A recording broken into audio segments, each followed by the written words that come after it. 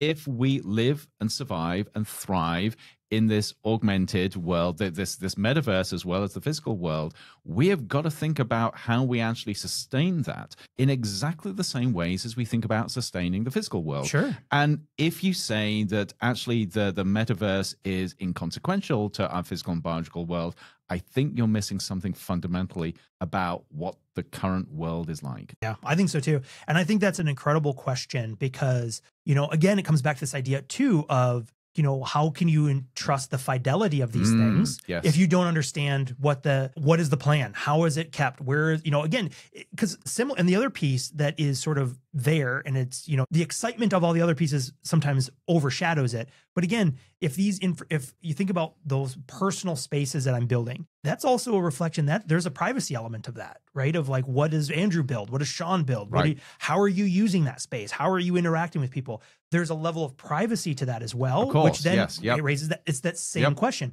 What happens and where's that balance between the technological capability of giving you what you want? Someone's got to pay the light bill to keep the server farms